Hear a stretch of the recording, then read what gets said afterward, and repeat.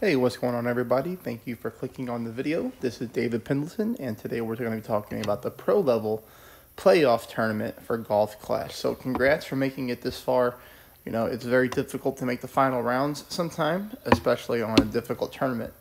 I only made one of my 2 pro accounts, so I was trying to get as many good looks as possible. Sometimes it's tough to do when you only have one account, but I got off to a very, very hot start, which I'm happy about. And then I cooled off on the back part of the front 9. So without any further ado, let's just go ahead and hop right into hole number 1. So hole number 1, we'll just play 10% at max. And because we're getting this tailwind here, all we need is a Titan ball. We play 6 bars of top spin with 2 bars of side spin to the left. And we put our red ring right there on the rough line. The ball guide line is almost pointing to the rough. So what we do is we use curl just to make sure that we don't get ourselves caught into the rough. Again, I adjust 10% at max, and then I use half a ball of curl to the left. Now here you're going to see on the drive we get very close to clipping this rough and rolling out, but we just caught enough of the fairway to make sure we roll out to the part of the fairway that we want to be on. So very lucky there. You always have to be really careful as far as, you know, your curl goes on this hole. Leave us for shot number 2. Shot number 2, I play 0% at mid with my thorn here. Be careful with the green. The green is very glitchy. We do use 1 bar of backspin. Ball guide line going through the hole, just like that. Again, this is a 0% pull at mid distance. Perfect shot, and we get this thing to fall into the cup, so that'll give you a good way to start off an eagle on hole number 1. Takes us to hole number 2. Hole number 2, I want you to try 15% at mid. You're going to see why I suggest that here. But we're going to go with the Kingmaker just to reduce the wind. Obviously, on this type of par 3, you could really use any ball that you wanted to. Any ball will give you a chance to drop it. We're not using any side spin at all, so just straight up backspin only. Here I make my adjustment, but again, I want you to try to adjust at 15%. 15%. Perfect ball. And here you're going to see that we're going to miss just barely by a fraction to the left-hand side. And that was me pulling at 10%. So if we pulled an extra 5%, we'd pull a couple 0.2 more rings or so, and that ball would have been more center of cup. So hole number 2 gives you a great chance to pick up a hole-in-one. Hole number 3, I'm out of berserkers, okay? So that really stinks. But I'm out of berserkers, so I'm playing with the ball that's just like a berserker. The only difference is this one has more side spin. For video purposes, I did not use the extra side spin. I made sure I capped myself out at 2 so that anyone following would be able to kind of duplicate what I was doing here. So the side spin you see here, I've got 5 top, I've got 2 left. I have my yellow ring kind of over here by the rough line, just a little bit of it in the rough. I pull this at 10% at max. And then I use just a little bit of overpower, not a whole lot, but just a little bit. And we strike a perfect ball. And we get this thing to roll nicely onto the fairway, leaving us for a really good drive on hole number 3. Now that's going to take us to our second shot, which is played 10% at max. Again, with the side spin here, I made sure I cap myself out at 2, but I'm using just a little bit of top combined with 2 bars of side spin to the right.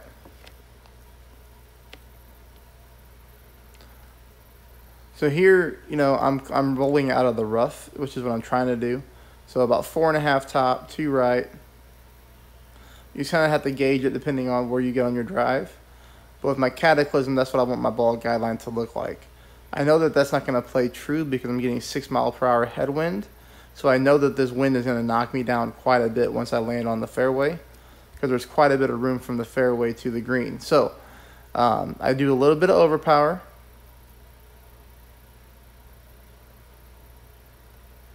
As you can see, we come up short, but we'll take this all day on hole number 3, especially when we get some type of form of headwind. Okay, hole number 4, I'm going to explain the setup here. Now, this is Neo's shot. This was sent to me by quite a few people on Messenger. If I was needing extra drops on Pro, to check out Neo's hole-in-one. So, Neo starts his shot with a navigator, and this is something that I get questioned on a lot. So other streamers that start with one ball, but then they swap to another one, why do they do it? I get asked that a lot, I guess because they don't explain it. Well, sometimes there's different reasons. Sometimes it helps you find the minimum distance of a club line. Other times it just helps you set up a shot. And this is a time where it helps you set up a shot. So for example, on this particular hole, all you want is 1 bar of left side spin. But for the wind purposes, we're going to take it with a Kingmaker. Okay, so we're going to start off with a Navigator where the wind is higher. We're going to start off with a Navigator because we want to set the spin first. And by using a Navigator, you cannot accidentally put 1 more bar of side spin to the left or right. So for example, if you start off with a Kingmaker, you might accidentally put more than 1 bar of side spin because you can put up to 3 bars with the Kingmaker. But here you can, jam it over as left as possible, and it's going to cap you out at 1 bar, which is the exact amount that you want to use on this hole. So it's easier to set yourself up with a ball that will only let you do a certain amount of spin. That way you can't overdo the spin on accident and not catch it. So I just thought I would explain why we're doing that here, because that's a question I commonly get asked whenever some other streamers do that. So as you can see, 1 bar of side spin to the left with about 0.9 to 1 bar of top spin. Now here you're going to see the setup is going to be a little bit more difficult to duplicate because we're putting some of our red ring on the fringe and some of the red ring inside the rough. But what you want is your ball guideline pointing to the right side of the cup, just like that. So, I've got to pause here for a second so you can kind of see the aim point. And then you switch to your Kingmaker. Now when you switch to your Kingmaker, that's when you go ahead and just pull your rings. And we're just playing this one 1 for 1, that's it. 1 for 1, that's it. You take a normal shot. What in the world happened to my video? Huh. Okay, weird. Well, there's our shot. And you're going to see here that you're rolling smack dab middle for hole 1. So always give credit where credit's due. That was Neo's shot that was sent to me. And, to my knowledge, at least that's why he's setting it up the way that he is, so that it makes it much easier and much faster to just apply that side spin. All right. Hole number 5. Hole number 5, I play it this way. I go no moving target with an APOC and a Titan. I want as much wind as I can here. That's why I'm not using a Kingmaker.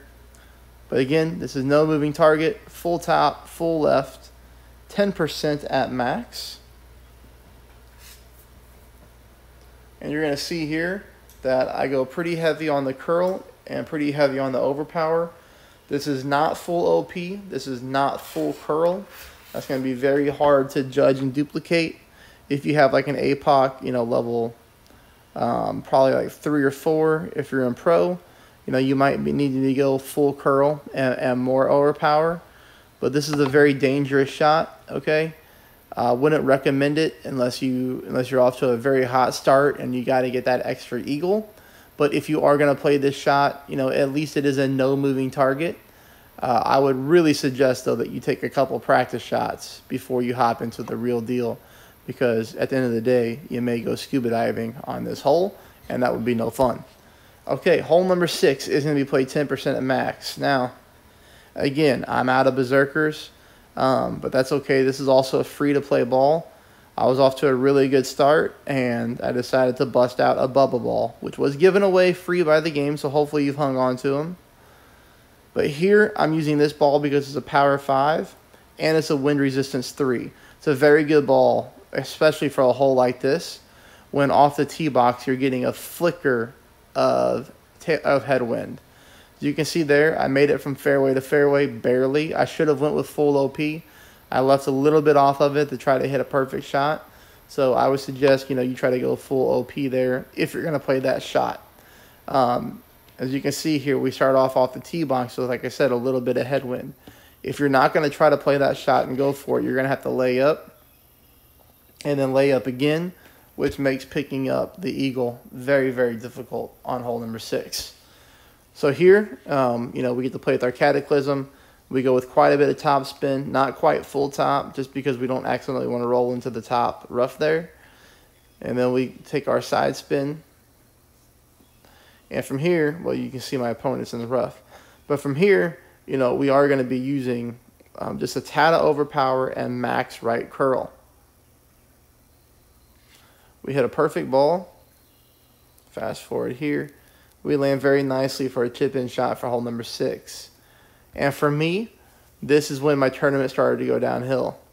Full top spin.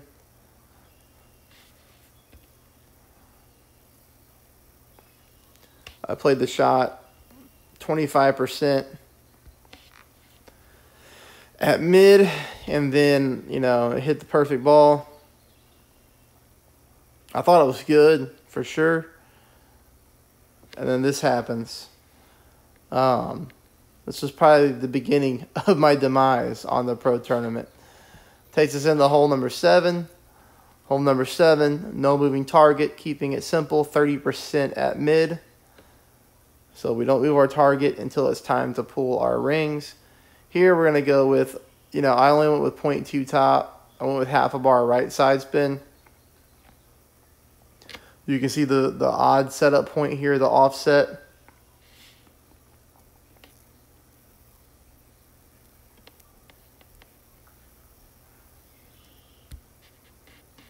Perfect ball.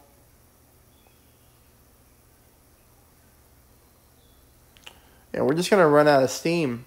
Ultimately, though, look at that. The ball's heading for the cup. It looks pretty good. Especially if I'd added about 0.2 more top spin, that ball would have came in a little faster and probably would have been dead center for a hole-in-one. So that one there, it needs a little bit of tweaking, but the only thing that needs tweaking is the top spin. Hey, here we pick up a drop, though. Here we're going to go 6 top, 3 bars of left side spin. I play with my orange ring at the rough line here, ball guide line right of the sand trap, leaving you a little bit of great room shot, or a little bit of room for a great left. But here we hit a perfect ball. And that leaves us in for a short chip-in shot to try to get the eagle. 10% at minimum. You see I pull back my club and it switches right to the end-bringer. So we're basically at absolute minimum of this club. I play it with a couple bars of backspin. Unfortunately here I had to go 4 bars of backspin, which I never recommend on this hole because the ball guide line is going to be glitchy.